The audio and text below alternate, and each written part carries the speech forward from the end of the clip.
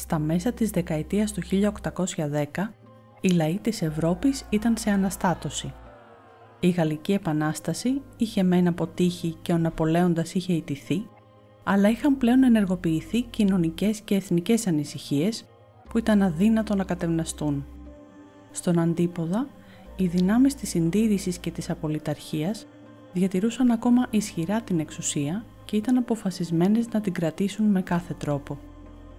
Γι' αυτό το λόγο άλλωστε, το 1815 ιδρύθηκε στη Βιέννη η Ιερά Συμμαχία από τους ισχυρότερους μονάρχες της Ευρώπης, τους αυτοκράτορες της Βρετανίας Γεώργιο τον Τρίτο, της Ρωσίας Αλέξανδρο τον Πρώτο και της Αυστρίας Φραγκίσκο τον Πρώτο, προκειμένου να αποφευχθεί η επιτυχία κάθε κινήματος που υπηρετούσε τις έννοιες της λαϊκής κυριαρχίας και της εθνικής αυτοδιάθεσης. Ήταν συνηθισμένο τα ανήσυχα πνεύματα της εποχής να οργανώνονται σε μυστικές οργανώσεις ή εταιρείες, προκειμένου να μπορέσουν συνωμοτικά να διαδώσουν τις ιδέες τους και να προετοιμάσουν το έδαφος για τον αγώνα που σκόπευαν να δώσουν όταν έρθει η ώρα για την κοινωνική τους επανάσταση ή την εθνική τους αυτοδιάθεση. Σε πολλές περιοχές της Ευρώπης αναπτύσσονταν τέτοιες πρωτοβουλίες με σκοπό την αμφισβήτηση των αυτοκρατορικών πλαισίων, με πιο γνωστό το κίνημα των Καρμπονάρων στο νότο της Ιταλίας, που αποτέλεσε πρότυπο για πολλές αντίστοιχες οργανώσεις άλλων λαών. Παράλληλα βέβαια με τις μυστικές επαναστατικές εταιρείες είχε μεγαλώσει και ο αριθμός των τεκτονικών στοών, με επιρροή κυρίως τους εμπόρους και τους αστούς, που και αυτές είχαν έντονο μυστικιστικό και οργανωτικό χαρακτήρα. Οι Έλληνες της εποχής βρίσκονταν επίσης σε μια έντονη κινητικότητα, έχοντας και αυτοί επηρεαστεί από το πνεύμα του διαφωτισμού και διατηρώντας πυκνές εμπορικές σχέσεις με την Ευρώπη, ήταν αδύνατο να μείνουν ανεπηρέαστοι. Οι προσπάθειες αφύπνισης είχαν ήδη ενταθεί στα τέλη του 18ου αιώνα, με αποκορύφωμα το έργο του Ρίγαβαλε στην Λί. Ως πότε παλικάρια θα ζούμε στα στενά, μονάχοι σαν λιοντάρια στις ράχες στα βουνά. Έτσι, σε αντιστοιχεία με πολλές ξένες οργανώσεις και εταιρείες, διαμορφώθηκαν διάφορες πρώιμες αντίστοιχες ελληνικές που είχαν ως σκοπό να προετοιμάσουν το έθνος για την επανάστασή του. Σε μια παράλληλη εξέλιξη, στην Κέρκυρα δημιουργήθηκε και η πρώτη ελληνική τεκτονική στοά το 1782. Από τις πρώτες εταιρείες με εθνικό σκοπό άξιες αναφοράς είναι η ελληνική λέσχη Αλέξανδρος, που ιδρύθηκε από τον ηγεμόνα της Βλαχίας Αλέξανδρο Μουρούζη το 1777, η εταιρεία των Φίλων που ιδρύθηκε το 1780 στο Βουκουρέστι, η Ελληνική Εταιρεία και το Ελληνόγλωσσων Ξενοδοχείων στο Παρίσι το 1809, το οποίο είχε αξιόλογη δράση.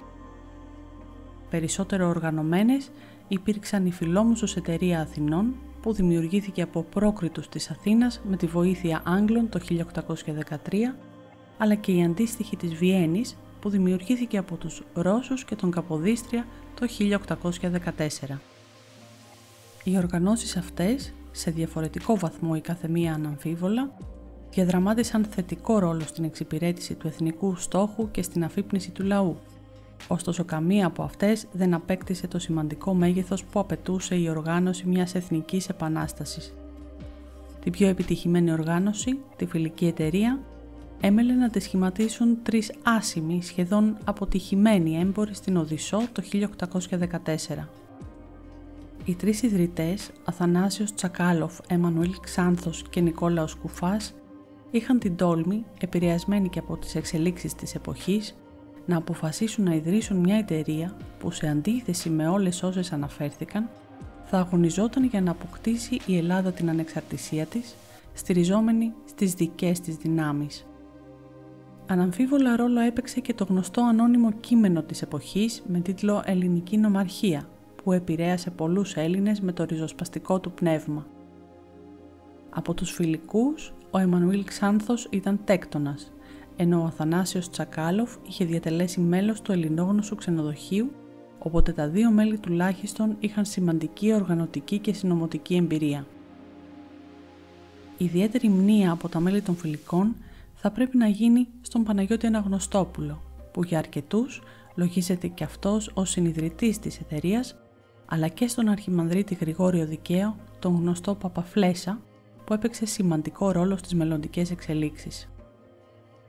Τα πρώτα χρόνια της λειτουργίας της, η Φιλική Εταιρεία δεν ήταν ιδιαίτερα επιτυχημένη. Μετρούσε ελάχιστα μέλη και ήταν σχεδόν ημιθανής. Ωστόσο, το 1818 παίρνει νέα πνοή με τη μεταφορά της έδρας της στην Κωνσταντινούπολη, όπου μειούνται πλούσιοι Έλληνες, όπως ο Παναγιώτης Έκερης, οι οποίοι μπορούσαν να χρηματοδοτήσουν τη δράση της. Σύντομα, όλο και περισσότεροι άρχισαν να εντάσσονται στην εταιρεία, κυρίως από τα Επτάνησα και την Πελοπόννησο, αλλά όχι μόνο.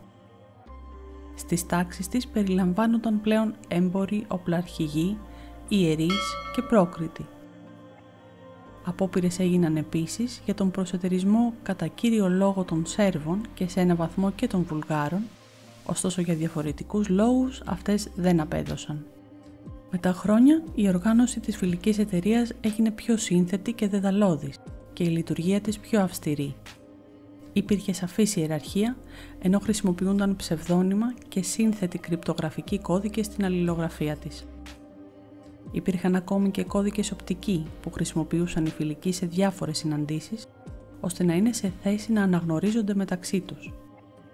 Στην περίπτωση δε που ένα μέλος της εταιρείας έδειχνε απίθαργη συμπεριφορά ή ότι μπορεί να πρόδιδε τα μυστικά της, μπορούσε να αποφασιστεί ακόμη και η θανάτωσή του, όπως έγινε με τον δυναμικό νεαρό Νικόλαο Γαλάτη, που λόγω της υπερβολικά παράτολμης δραστηριότητάς του κρίθηκε επικίνδυνος και εξουδετερώθηκε. Σημαντικό ρόλο στην επιτυχία της εταιρείας έδινε η έννοια της αοράτου αρχής που υποτίθεται ότι την διοικούσε, δίνοντας ουσιαστικά σε πολλούς την ψευδαίσθηση ότι επρόκειτο για τη Ρωσία ή για άλλες σημαντικές προσωπικότητες που κινούσαν τα νήματα. Οι φιλικοί όντως επιδίωξαν να αποκτήσουν έναν επιφανή αρχηγό και για το λόγο αυτό απευθύνθηκαν αρχικά στον κόμι Ιωάννη Καποδίστρια, ο οποίος αρνήθηκε κατηγορηματικά οποιαδήποτε συμμετοχή επειδή θεωρούσε ότι ήταν πολύ νωρίς ακόμη για την Επανάσταση, αλλά παρασκηνιακά παρήχε διευκολύνσεις στους φιλικούς, αν και είχε συνολικά αρκετά διαφορετικές αντιλήψεις. Τελικά ο ρόλος αυτός προτάθηκε στον πρίγκιπα Αλέξανδρο Υψηλάντη, ανώτατο αξιωματικό του ρωσικού στρατού. Ο πρίγκιπας αποδέχτηκε την πρόταση και πράγματι συνέβαλε σημαντικά στην περαιτέρω ισχυροποίηση της εταιρείας και στην ενίσχυση των πόρων της, επιταχύνοντας με αυτόν τον τρόπο τις εξελίξεις και κάνοντας την Επανάσταση μη αναστρέψιμο γεγονός. Τον Οκτώβριο του 1820, μεγάλος αριθμός τελεχών της Φιλικής Εταιρείας συγκεντρώθηκαν μυστικά στο Ισμαήλι της Βεσσαραβίας, όπου παρά τις επιφυλάξεις αρκετών, αποφάσισαν την άμεση έναρξη της Επανάστασης για τις αρχές της Άνοιξης του 1821 με επίκεντρο την Πελοπόννησο. Διαφορετικές απόψεις υπήρχαν ωστόσο σε άλλα κλιμάκια της Φιλικής Εταιρείας, όπως στον ισχυρό κύκλο της Πίζας που είχε σχηματιστεί στην Ιταλία υπό την ηγεσία του Μητροπολίτη Ουγγροβλαχίας Ιγνάτιου και με τη συμμετοχή του Τσακάλωφ, του Αναγνωστόπουλου και του Αλέξανδρου Μαυροκορδάτου, στελεχών που διαφωνούσαν με την ανάδειξη του Υψηλάντη στην αρχηγία, αλλά και με την άμεση έναρξη της Επανάστασης. Το Δεκέμβριο έφτασε με μισθωμένο πλοίο από την Κωνσταντινούπολη στο Μοριά ο φλογερός Παπαφλέσσας, τυπικά ως έξαρχος του Πατριαρχείου, αλλά πραγματικά ως απόστολος της αόρατης αρχής. Η άφιξή του ήταν το προανάκρουσμα του ξεσηκωμού στην Πελοπόννησο. Πριν πατήσει στην Αργολίδα, είχε περάσει από την Ύδρα και τις Πέτσες. Παντού αρκετοί πρόκριτοι φαίνονταν δύσπιστοι και επιφυλακτικοί ακόμα. Χρειάστηκε να οργώσει τον τόπο, να εμπνεύσει, να φοβερήσει, να εκβιάσει, να παρακαλέσει, να κηρύξει, προκειμένου να καταφέρει στα τέλη Ιανουαρίου να μαζέψει τους προκρίτους στην Βοστίτσα, το σημερινό Αίγυο, και να τους ανακοινώσει ότι πρέπει να προχωρήσουν άμεσα, γιατί οι εχθροπραξίες θα ξεκινούσαν ούτως ή άλλως.